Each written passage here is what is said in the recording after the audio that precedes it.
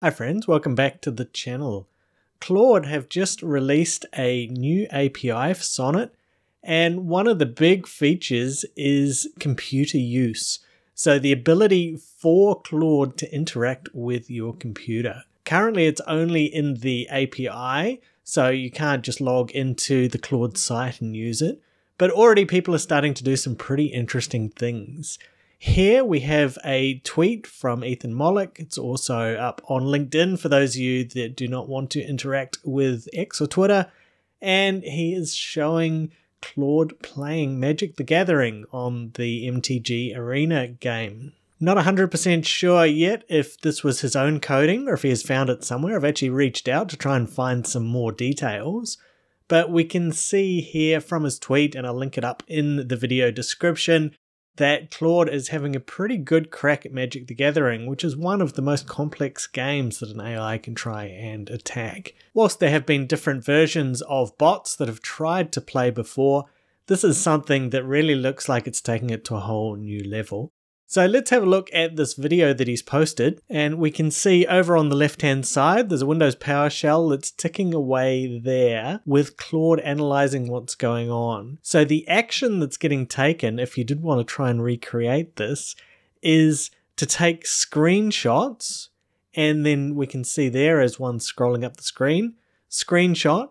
Based on the screenshot, it is analyzing what's going on, it's coming up with a plan, and then we can see the mouse move and mouse click actions that it's taking after that.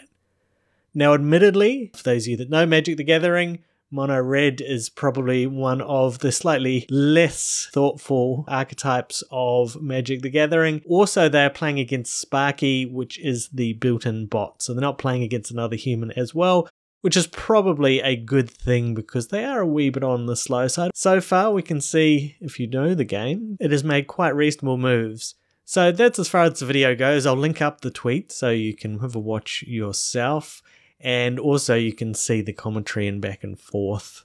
As I said before, I'm trying to get access to this myself. It is a game that I've played, in fact even played on the Pro Tour, and I'm pretty curious to see how well Claude does, and seeing whether changing the prompting can make a difference in how well it can play the game. From the snippet, it was doing well up until this very last point that I've paused here on, where it's trying to cast a spell. So we can see over on this left-hand side, now let's cast Crash Through, but its lands are tapped, it's not actually able to cast a spell. So it's trying to take an inappropriate game maneuver. Up until that point though, it seemed to be doing pretty well. Ethan makes the comment himself that maybe a little bit more prompting might help it to be even smoother. We've also got to remember that this Claude functionality has only been around for about a day or two, and already people are using it to be able to play complex games. So I just wanted to share the little snippet because I thought it was pretty interesting, pretty exciting, really showing the direction where things are going. Definitely as I get updates on hopefully maybe even access,